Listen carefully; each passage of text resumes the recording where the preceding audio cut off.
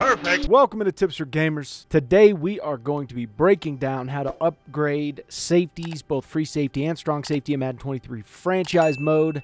Let's see if we can get this video to 300 likes. You guys know the drill. Also, comment down below who's your favorite safety who's playing right now in the league, and who is your favorite safety of all time. So safeties are not just a one upgrade fits all type of player. Safeties are the most profitable to pick up in the draft because safeties are a 6-for-1 deal. And that's why we tell you guys in our scouting and drafting guide to go after Ted Wilkerson, because he scouts safeties and wide receivers. And that's your best way of just revamping your team like crazy every single year, because safeties can play outside linebacker both left and right. They can play middle linebacker pass coverage situations. Some of them are run support and actually pretty big, and they can play in 4-3 situations as well. 3-4 is a little bit harder for them. And they can also play cornerback. They can play free safety and strong safety. So it's a 6-for-1 deal. And with just one scout alone. That's the possibilities. That's what's crazy about safeties. Okay, so you can upgrade them in so many different ways for the future. And that's what I want you guys to understand here. Something we do in rebuilds, let's say we have 2 good corners, because we typically have 3 good corners on our defense. That's what we have. We have two solid ones. The third one, we're building up. And that's what we do. And then once one of the 2 top guys kind of gets, to a point where it's like, all right, we need to move on, we'll trade him away. And a lot of times we'll look at a free safety and say, hey, this free safety he's been in our system for a while if we have that option, and we've been upgrading him. He's a hybrid safety. We'll move him over to cornerback. And like the guy we just did in our Seahawks rebuild, which we're going to release soon, he had a 95 man coverage as a safety. We put him over, and he's one of our top producers in interceptions on our defense. And then we put the young guy up at free safety, let him grow, kind of build him up where we want to put him in the future. We use the safety spot to build up to either keep him at safety, move him to corner, move him to an outside linebacker, whatever we want to do. That's kind of what we use our safeties for.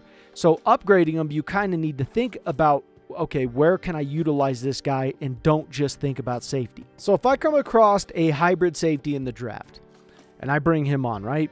Well, at that time, I can look at him and say, all right, am I going to build you up to where you possibly be a cornerback for me, a strong safety, or free safety? If I'm bringing on a hybrid, typically I'm not going to make him an outside linebacker. It's just not what I'm going to do majority of the time. There are some exceptions to that.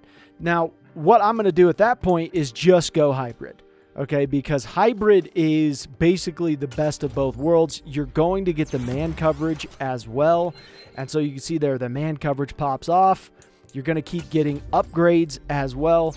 And I just love hybrid. Hybrid gives you such a great ability, and you'll see your zone start to pop off as well. And so it just gives you that great ability to make him very versatile, right? Very, very versatile. And it's not like even the run support is taking a hit either. Hybrid's my go-to majority of the time. Okay, now, there are those times where I will get a guy where I'm like, man, this guy's 224 pounds. He's 6'2". He's a big dude.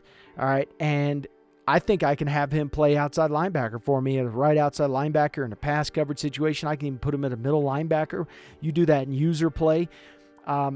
You'll be in a situation to where, he is an absolute monster. And then you could look to kind of hit it with that hybrid and then hit it with the run support.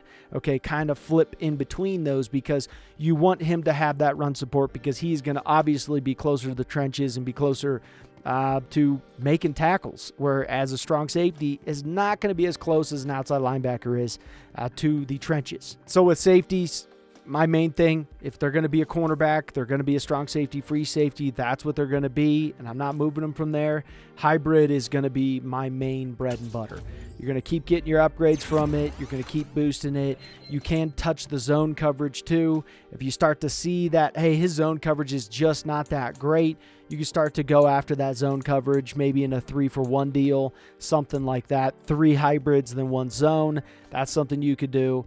But if you're planning on moving them to a linebacker, I'd mix the hybrid with the run support. I would kind of go with that. And once you put him at a linebacker spot, he's going to go more than likely on default to pass coverage. And then you could kind of touch up the run support from there and kind of balance him out that way. And then you'll have a really good pass coverage linebacker. And you'll give him the ability, after boosting up his run support, you'll give him the ability to actually be, you know, a pretty outstanding linebacker with some speed. So, you know, hybrid, definitely one of my favorites. I'm not saying neglect zone entirely. I'm just saying that hybrid is the king.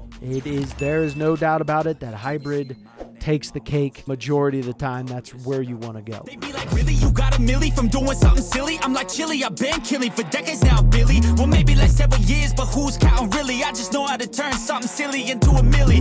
Got a lot to say, and a lot need to hear it. You don't quit today, we don't stop, no, we feel it to the top. Yeah, we change our whole world, yeah, we steer it.